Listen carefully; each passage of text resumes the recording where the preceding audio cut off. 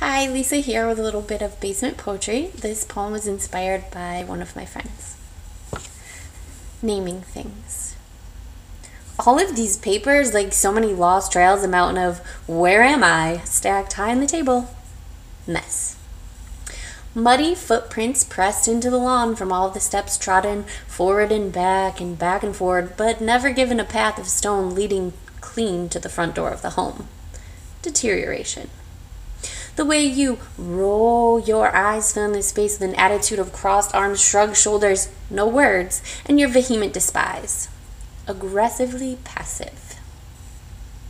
A phone call 5 minutes after the repairman was supposed to show, and 10 minutes after I finished scrubbing the floor so he wouldn't know that I usually don't.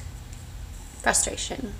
Or the heating guy who promised he'd be there told us not to worry, your tank will never run low and your fire will burn warm, and then it didn't and he wasn't. Abandoned. The swing of a vehicle into my lane without the courtesy of a light, causing me to slam on the brakes and grip the steering wheel tight, white-knuckled, with swear words settling on the roof of my mouth only to burst forth from the dam later when my child thoughtlessly grabs the remote from my hand. Eruption.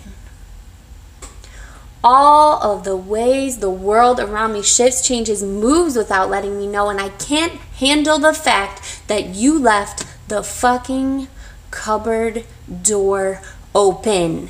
Like so many things unfinished, like so many things I can't name, bearing our inside things, like the way